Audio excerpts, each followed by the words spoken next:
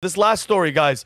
This was on New York Post. The Biden-Harris administration has lost track of more than 320,000 migrant children who crossed the border without parents, according to a shocking new report.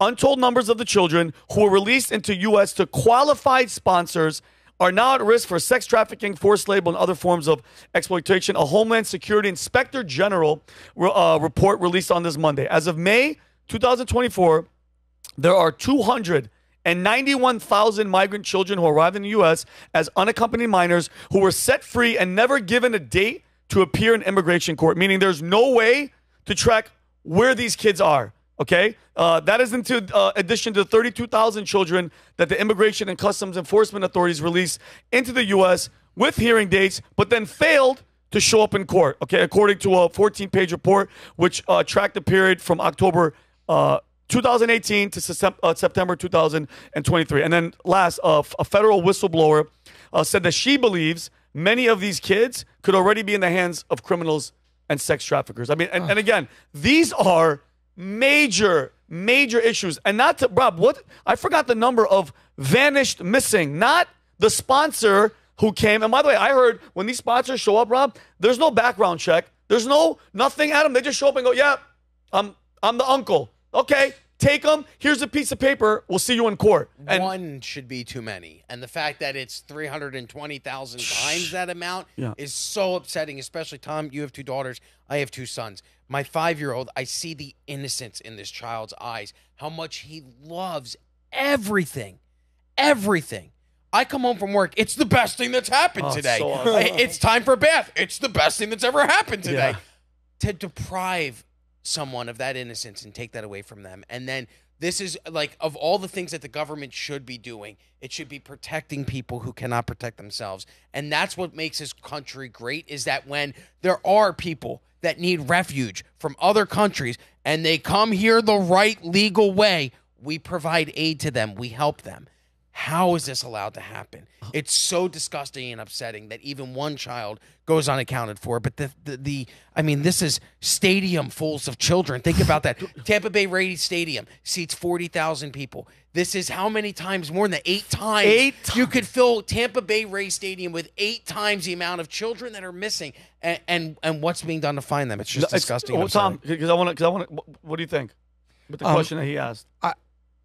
I'm interested in, what you think deeper, because if you're going to not protect the border and you let the people flood in, once they're here, you want to give them the right to vote. You want to give them a free cell phone.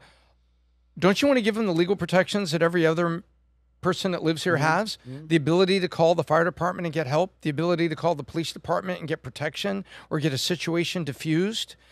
And yet you bring them in here, and we used to have truant officers at schools. We've got people at schools that allege we need to protect kids from their parents by allowing them to have abortions or to, start, trans and gender things. And we want to protect the children from their own parents.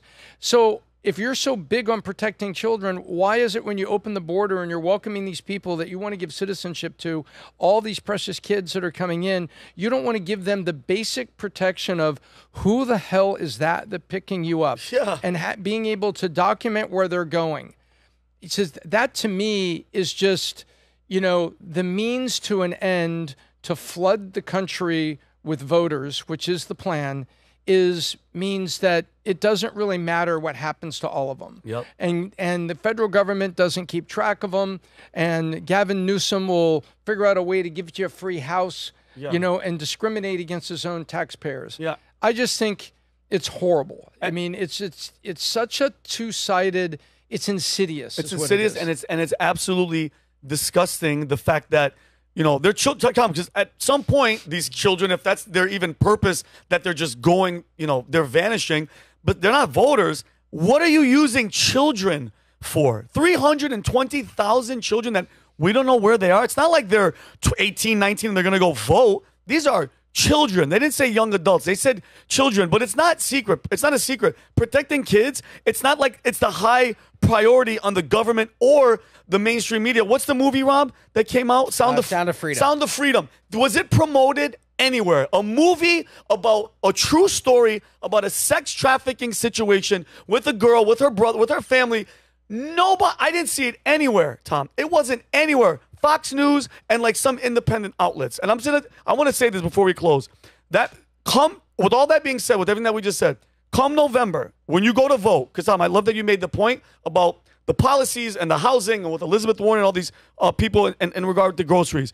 With this open border, okay, there needs to be sensible control, all right? And if 320,000 misplaced migrant children that nobody knows where they are, they're released into the wild without any guardrails, a significant amount, guys, not a 5%, not a 20%, a huge amount of them are inevitably going to be going and winding up at 1,000 Epstein Islands around the United States, without a doubt. You know, you put it that way, and that's just painful to think about that we're turning a blind eye to what you just called it, 1,000 little Epstein Islands. Yeah. That's horrifying. But Tom, very, very feasible, and it could Adam, like you feel what I'm coming from? Well, I think, if you're going to look at this politically, if you look at it morally, nobody feels good about this unless you're an absolute psychopath. This is horrible. These are kids, and Rob, very poignant, absolute amazing point. Like when you said I have two sons, I see I have a nephew. All my best friends have kids. Like nobody wants to see bad things to kids, 100%. How can Trump use this to pivot to his advantage? I feel like every day that he's not talking about the calamity that is the border is a failed opportunity. Yep. The border is arguably a more powerful message at this point than the economy, because we talked about the economy is okay, but it's not that okay. Inflation, Bidenomics. Kamala owns the border. She was the quote-unquote border czar. Whether she wants to deny it or not, we know the truth. It's in the congressional record. Yeah. Anything that has to do with the border, if he's not hitting that every single day, remember the map, the graph that saved Trump's life? He needs to go to that well every single day. Any day that he's not talking about the border and he's talking about whether she likes curry or grits and she's black or Indian is a missed opportunity. Yep. It's pointless. Yep. Nobody cares about that. Yep. Focus on the border. You can win this election. Yep. Border, economy, and everything border and abortion. Border and abortion. Yeah. Those are the things at this point. Do you know, it's interesting you say that. All the research will tell you this. The big three issues is immigration and the border, inflation and the economy, because people think of the economy, they think of inflation about their budget, and they think of the economy as their little economy.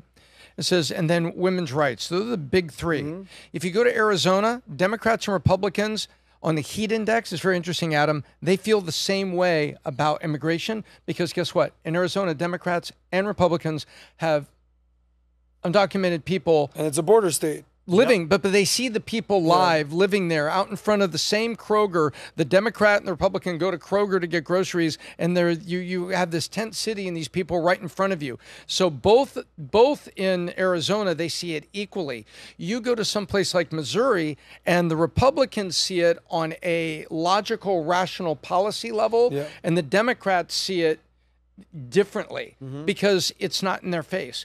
Same thing when you go to the economy. You go to economy in Alabama, both sides are feeling the same about inflation. They don't feel so much about the border. Women's right is tipped.